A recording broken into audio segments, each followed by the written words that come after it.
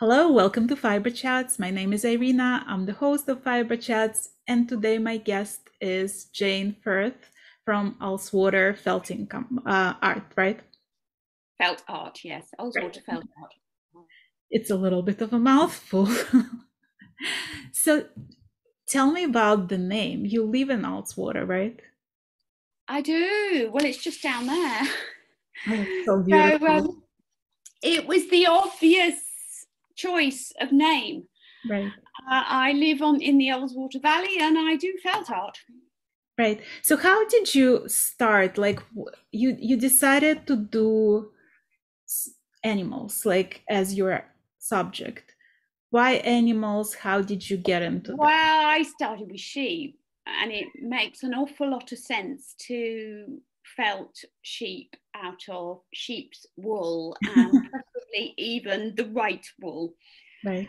And we have a lot of sheep around here, and the iconic Beatrix Potter Herdwick is on my doorstep, and I started doing Herdwicks, but there are a lot of other sheep, and so yeah, that's how I ended up doing sheep.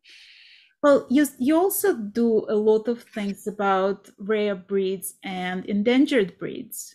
Yes.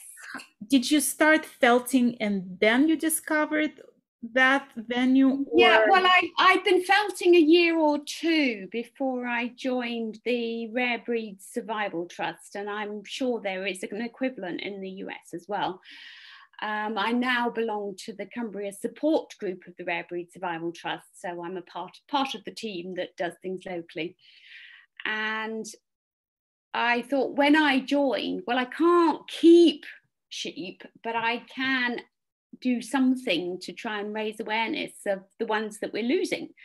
So the Rare Breed Survival Trust started in 1973, and between 1900 and 1973, we lost 75 of our native farm animals in the UK. Since 1973, we haven't lost any. So they're doing really well, and some of them, like the Hebridean and the Shetland sheep, are now off the danger list. But the breeds of sheep in particular that are going are what they call the primitives, which tend to be not white. And the wool board likes white because you can dye it. But actually, hand spinners and weavers, and that like the natural colours. The other thing about the primitives, which come from the Scottish Islands, the Shetland, the Hebridean, the North Ronaldsay, there are lots of them. They're very small, and butchers like a standard size of sheep for jointing purposes, but actually we should be eating less meat, so a smaller joint of better quality is a good thing. right. So I needle felted these beautiful small sheep using the right wool. And I just decided that the way to help the Rare Breed Survival Trust was to publicise what they were doing through my artwork. Right. And then 10% of my Rare Breeds sales goes to the Rare Breed Survival Trust anyway. So they've done a couple of articles on me, and yeah, and I've been found by people who have other things besides sheep. There's a lady on Guernsey who breeds golden Guernsey goats, which are also on the watch list, and I've done quite a few golden Guernsey goats for her, and I've been contacted by the English goat breeders, and I've done some English goats from their photographs, and then they bought cards at a discounted rate to sell on for their funds. So I do what I can. And you also do hares and red squirrels. Yes, well, we have red squirrels. We are very lucky to have red squirrels because most of Britain has been invaded by the grey ones, which are much bigger and push the red ones out. And I photographed them from my studio window. And my greetings cards are in the local village shop, and they said, "Oh, have you got red squirrels?" And I said, "Well, no, but I can do some." So I started doing red squirrels, and then I had cards printed in June, and I've just ordered 100 more because they've all gone. And so there's a local group called the Penrith and District Red Squirrel Group, and they do a lot to try and preserve the reds and feed the reds and make sure that the greys are kept under control. So, I mean, we have squirrel feeders in our garden, and having squirrel feeders is the difference between them having 1 litter and 2 in a year. So, we do good things for squirrels. And then the hares were just, I just like hares. And, I'll go out. If you have to go out quite early to spot them. And I just go out and take photographs when I can. They're quite difficult to photograph because they run so fast, but I do like doing hair. Yeah, you mentioned somewhere that they're like the fastest breed in Great Britain. They could well be. Yes, they are incredibly fast. They're big too, compared with rabbits. They're huge. Right. So you also like you photographed them first, and I must tell you, when I looked at your account on Instagram, oftentimes like I would scroll and then I see a picture of a pony and I'm like, I'm scrolling, and then it hits me like a second later. Like there is a second delay when I realize it's not a picture of a pony, it's a felt art. They're so realistic. And I'm like, I'm going back up. Make them as realistic as possible. Right. But with the rare breeds in particular, especially if it's one that I didn't take the photograph, I mean, sometimes I will send my felted picture to somebody who's got those sheep. I mean, I've got an example here. This is something called a white-faced woodland, which is a rare breed. I did photograph it myself because there's a lady in the valley who's got some. But I just thought I might as well ask somebody who knows about these to check it, because I want it to be right. And similarly, I mean, this is the Golden Guernsey goat lady. This is one of her goats, and I sent her the picture and said, is this all right? And so, I mean, I like to get feedback, and the other thing that I need a lot of feedback for is commissions. I mean, I did a dog for somebody, and she didn't have that many photographs, and the dog had died. So, there was a lot of toing and froing because it needed to be absolutely right. Right. I'd never met the dog, so we got there in the end, but it did take a while. Right. Well, but how did you get into felting to start with? Well, I mean, I've always done craft of some sort, and I love wool. And we have, I don't know if you have them in the US, but knit and natter groups. So just a group of local ladies who get together just to do things. And one of the ladies had a friend who did wet felting, and she said, oh, well, she's going to come and show us all how to do wet felting. So I took a picture of a Herdwick, and I did a Herdwick, and that was wet felting, and that was the first time I'd properly done felting. But the thing about wet felting is that in the process of felting it, everything moves. So it's very difficult to get the detail. Right. I still do use wet felting because I will wet felt big pieces in lots of different colours. So I'll do a white and a grey and a black and a brown, and so that I've then got a piece to cut my basic shapes out of. So here we are, here's a Herdwick. So I've cut the basic shape of the face out in white, and I've cut the basic shape of the horn out in a grey colour. And so then I build it up after that. Right. So when you make the pictures, there is the background, and then there are horns that sort of right? So I do the face first, and the horns and the ears, and then I do the background, and then I put the face and the horns on top of the background, and then the woolly bit goes in last. So that is Herdwick wool on a Herdwick, and that's that it's just been washed, and it's sort of partially felted at the bases anyway. So that's why it looks so realistic, because it is straight off the sheep, but it's clean. Right. I was talking to Andy Ross, who is the owner of Shetland Tweed Company in Shetland. Oh, yes. And he was complaining to me, well, not complaining, but like sharing his frustration that when he would take a picture, like all the flowers and grass and like the background sort of lost that detail. And I feel like you with the felting as sort of like in the position where you can put all the details that your eye can see that the photograph not necessarily catching. How do you like decide on the background? Because your background is just like so eye-catching. I don't even like, when I'm looking at the picture, I don't know what catches my eye first, the animal or the background. Okay. There's a local lady who dyes blue-faced Leicester wool in beautiful colours. And I'll tell you this one. This colour at the bottom, all of that is what she calls her Blencathra mix. And Blencathra is a local mountain. So you have got the heather and the green of the bracken, and then there's sort of mountains, and then I use her sky colours as well. So there's lots of blues and grey and things.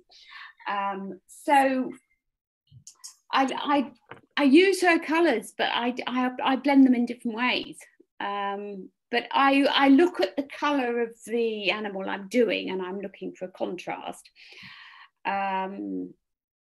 And well, I suppose that, I don't know that there's a particular rhyme or reason behind the colours, except that I want contrast, and I want it to look sort of semi-natural. So you took a list of all the endangered breeds, and you just went like one by one, basically, like working your way through. The sheep were quite easy to do because I was practiced at doing sheep, but I did try and get the right wool. And there were about 25 or 26 of them, so there were quite a lot. And then having done them, there were only 2 goats. So I thought, well, that's easy, I'll do the 2 goats. There are now 4. So since then, I've done the goats as well. So the one was the Golden Guernsey, which I showed you. And then there is that's an English goat. And then that is an old English goat. So they've been added recently to the list. So, and when they were added, I just thought, well, I've got to do them. So, but the English Goat Breeders Association sent me photographs. So that was quite helpful, because there aren't any around here. So that's how I ended up doing goats. There is a native pony called the fell pony, and there's a herd of them just the other side of the lake, and I love photographing those. So that's how I ended up doing ponies. I did quite a few fell ponies, and I recently took part in a local exhibition all about fell ponies, and they invited me to take part, and then they would take some commission if they sold anything. So that was fine, that was good. And of course they sent me photographs too, so they were better photographs than I've taken of the ones nearby, because they're breeders, and then they know the ponies well, and they can take better photographs. And because I'd done fell ponies, I then started working my way through the ponies on the list as well. So this is an Exmoor pony, which is, there we are. Exmoor pony, and actually that is on the mug that I'm drinking out of too. So that I haven't finished the ponies. There are quite a few of them, and I've done very few of the cows and no pigs.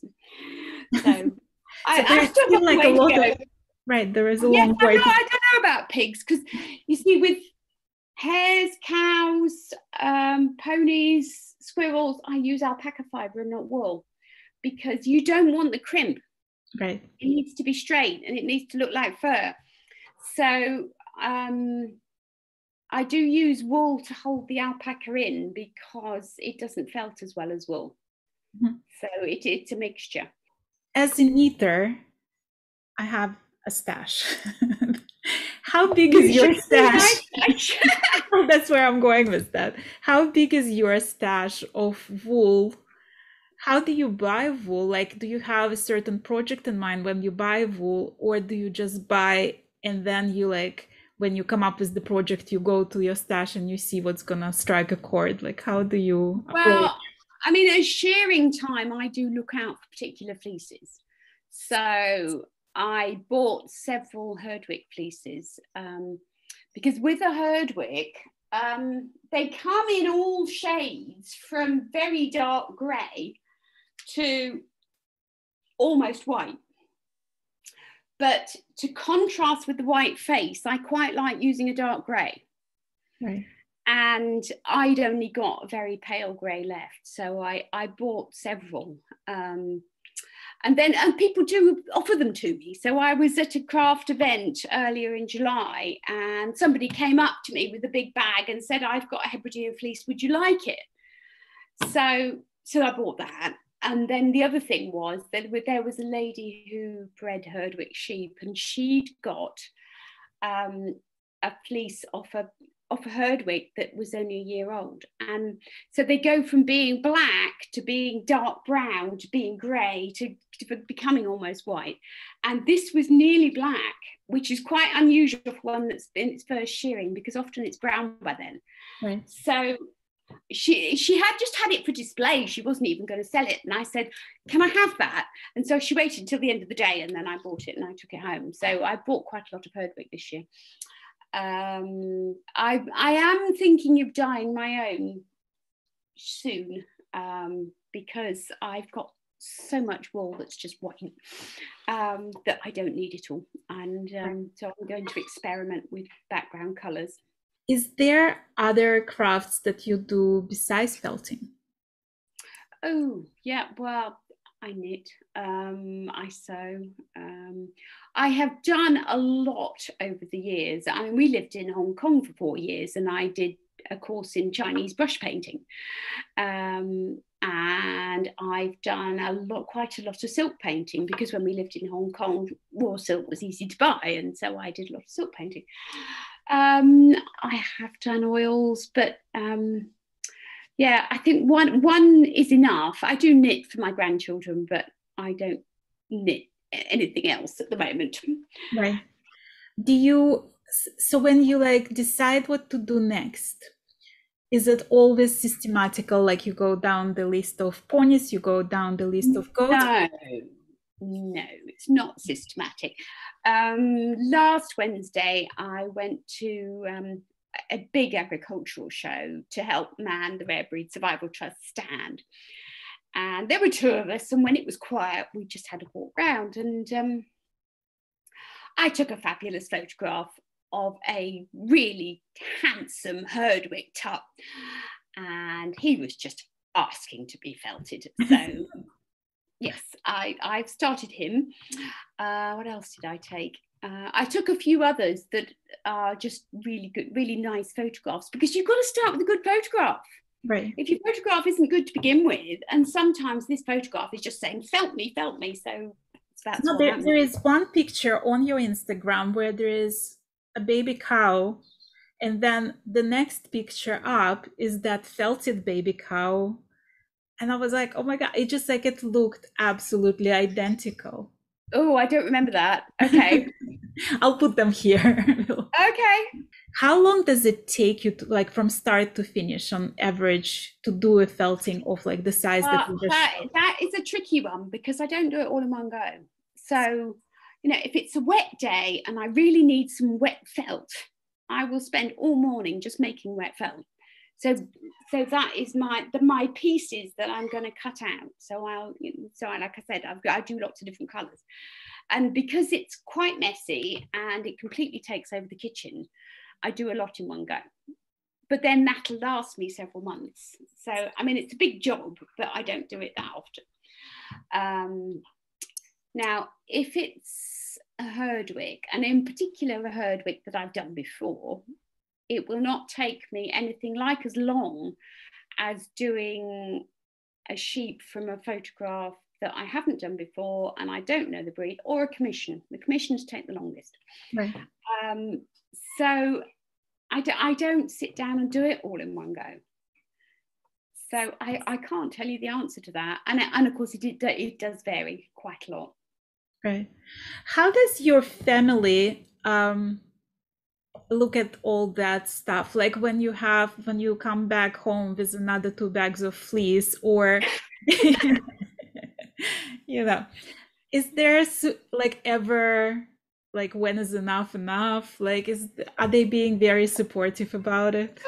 No, they're very supportive, and my husband does the photography for the greetings cards as well, because he's got a really good camera, and he's also very neat when it comes to taping the back.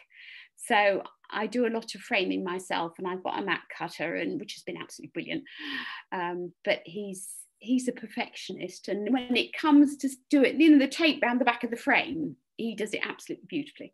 So so he does that. Yeah, he's very supportive, actually. Right. I mean, it's very He's important. also absolutely brilliant at looking at the photograph and the picture side by side with fresh eyes and saying, that eye's too small, or, you know, something like that, because I've been sitting over it for hours and he comes to it fresh and sees things that I don't see. Right. So When you look at the paintings you've done, I mean, I don't even know, like, can you call them paintings, because they're not paint, but like the felt art. I paint with wool. Right. It looks like that. So when you look at them, at the first ones that you've done, in comparison to where you now, how did you change? Oh, I have to delete them. They're horrible. Yeah, I've got better, and because I've not been doing it that long, I'm still getting better. So, but the other thing about needle felting and what I do is that you can actually take it apart. So if I've got one that it was quite a nice picture, but there's things I want to change, I can just take it apart. And sometimes I will take it right back to the bare bones, and sometimes I will just redo the eye or something, because you could do that. Do you feel like you being a perfectionist at that? That like when do you stop yourself at? That's a really tricky one, because I sent off a new greetings card order today, and there were some that we were absolutely sure that these were the ones we wanted. When it came to Herdwick Rams, you know, there was so many to choose from, and every one of them had something wrong with it. And so anyway, we got there in the end, but but then I need to go back to the ones with something wrong with them and put it right. Right. So when you first started, was it difficult for you to find the audience for your craft, or was it so unique that people like right away took to it? Well, the reason I needed a website is because I was putting them on Twitter. I started with Twitter, and a lady in Germany who'd got blue-faced Leicesters. Oh, I can show you what a blue-faced Leicester.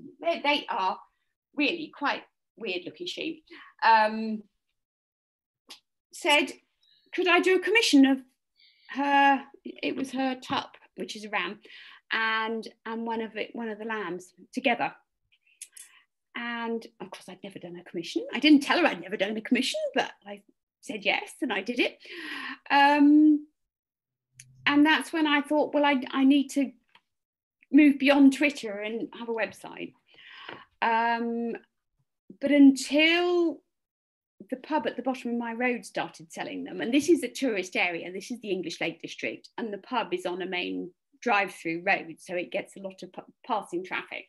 Until they started selling my pictures, I had 100% export, because it was all through Twitter. Right.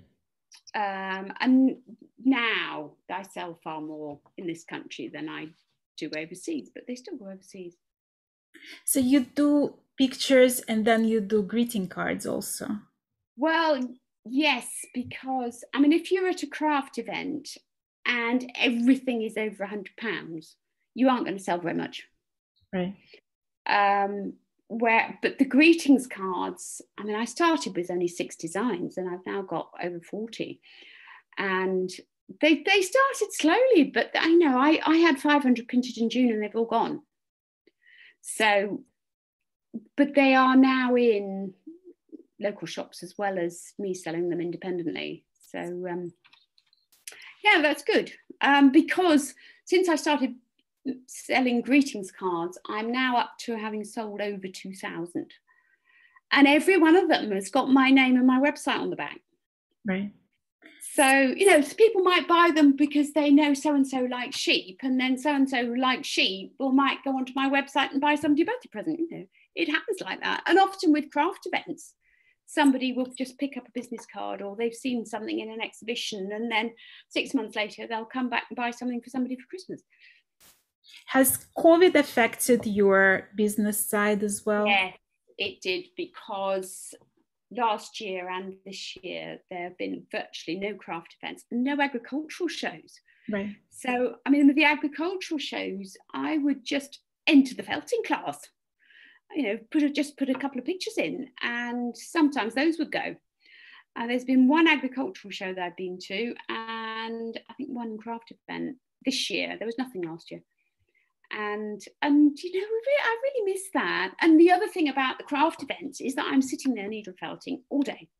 And so I talk to everybody who comes through about what I do and why I'm doing it and how I do it. And so that, I mean, it's that one-to-one contact that it's just not there with anything online. I've done a few online events, but they've not been great. Right. Have you done any classes? Have you taught any classes about felting? No. I think every event I go to, somebody says, do you do classes? No, I did talk to my local WI, and I created a slideshow that's similar to the one on my Facebook page. But I brought everybody a piece of foam and a piece of background and a needle and a bag of wool, and it was more about them having a go than me telling them how to do it. So that was quite good fun, but I haven't done it since. But I mean, this was a really sort of forgiving audience because I knew most of them. And so, yeah, it's a tricky one because you wouldn't want too many people because it's quite, if you've never done it before, I mean, the first thing you've got to do is hold the needle properly, right? Because one of these ladies at WI broke about 3 or 4 needles in quick succession because she was putting it in at an angle rather than straight up and down. But I gave her a holder, a wooden thing to put the needle in, and I mean, she was quite elderly anyway, and she found that helped, so that was fine after that. Right. Weren't you an educator in your pre-felting life? Yes, I've been a teacher for many years. And you don't think like you would be natural at teaching felting? Oh, well, yes, probably. Yes. Yeah, I possibly, but I haven't done it yet. And then there's still COVID, so not yet. There's always YouTube tutorials. There is YouTube, but there's loads of people who've done that already. You know, if you want to know how do you make whiskers on a hare, you type it into YouTube and somebody's done it. Right. Have people tell you that like they've never seen stuff like yours before? Like the people in awe of like when they see your... Oh, well, what is lovely, I mean, I've been doing craft event each weekend for the last few weeks, and the way people's faces light up when they come through the door, I mean, that's lovely. There are other people doing similar things, but I think it's the rare breed connection that is unique. Right. Are you a good artist in general? Because like to depict that level of likeness, I feel like you have to be a painter before anything. Like, are you amazing at drawing?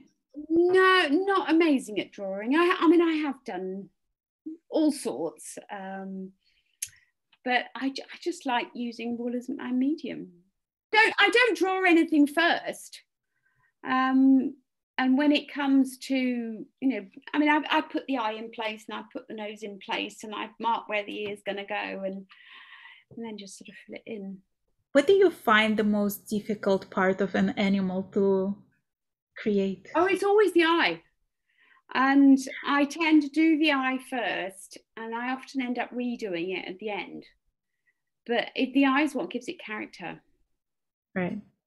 Do you ever find that like you would sell a painting and people, is there like ever any negative feedback? Do you ever get any critique of your work? No, I haven't. The comments that I get when I send things are usually, you know, lovely. I'm also quite good at packing things up and sending them quickly. So, you know, like somebody says, oh, well, it's my wife's birthday on Thursday, and can you get it to me on Thursday? And is it framed? And, you know, so usually I can do that. So And greetings cards too. I had an order this morning and I packed them up and she'll get them tomorrow or the next day. So right. Is there like a favorite part of business for you? oh, I am not a businesswoman. I'm an artist, but I know you have to do both. I have had to learn about social media and I have had to learn about picture framing, because if I took every picture to a local framers, it would be more than double in price. Right. But they're just things I've had to learn. But I don't advertise. I just put things on social media, and that's how I get found. Do you ever feel like you have to decide what's gonna sell versus what you really want to do?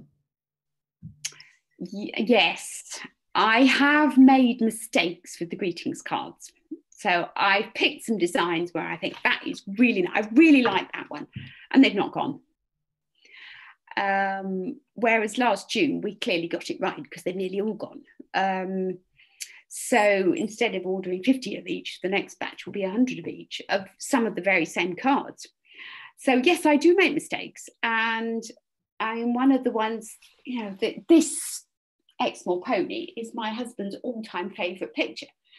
And we had it made into greetings cards, and I think somebody bought 10, but I haven't sold many more than that. So yes, I definitely make mistakes with greetings cards. Herdwicks I do regularly because they sell regularly. And other things, I mean, the rare breed things, it tends to be the cards rather than the actual pictures. Have you ever considered like making different items? I don't know, like clothing or bags or book covers or anything at all? Well, I will tell you a funny story, because my first Christmas card that I did was a Kerry Hill, and they are quite striking sheep. They have got white faces with black eyes and a black nose and black ears. And I thought, well, I know what I'm going to do. I'm going to put a Santa hat and a pair of bauble earrings on this picture and make it into a Christmas card. And somebody from the Kerry Hill Sheep Breeders Association said, oh, well, I absolutely love these. Can you make me Christmas tree decorations that are just like your greetings card? Right. So I said yes. And they were so fiddly. So they were really small. And so you had to make 2 Kerry Hills that were mirror images of each other and stick them together. And then you had to put the hat on, and then you had to make earrings for them. And it was so fiddly. And I wasn't that pleased with the result. And I couldn't possibly charge her the amount of money that they warranted given the time they took. Right. So she said, well, if I tell everybody in the Kerry Hill Sheep Breeders Association about these, you'll have loads of orders. And I said, this is a one-off. I am not making any more. So yeah, I have only done Kerry Hill Christmas tree decorations once. And I also said, well, if you've got either small children or cats, you're going to have to put them right at the top of the tree because they'll demolish them very quickly. Right. My pictures go behind glass, you see. And you can't do that with a Christmas tree decoration. So so that was my only foray into something other than pictures. Do you find it hard to say no to people, like when for commissions you don't feel like doing or anything? No, well, my attitude to commissions is that they've got to be happy with it.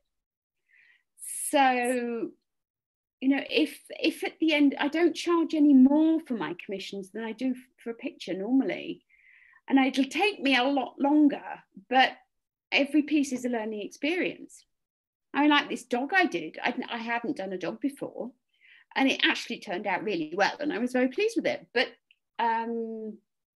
that's, there's no guarantee that is the case. And if I've got one photograph and the person whose animal it is knows it intimately, and if they're not happy with it, then It's probably not a business-like way of approaching commissions, but I need happy customers.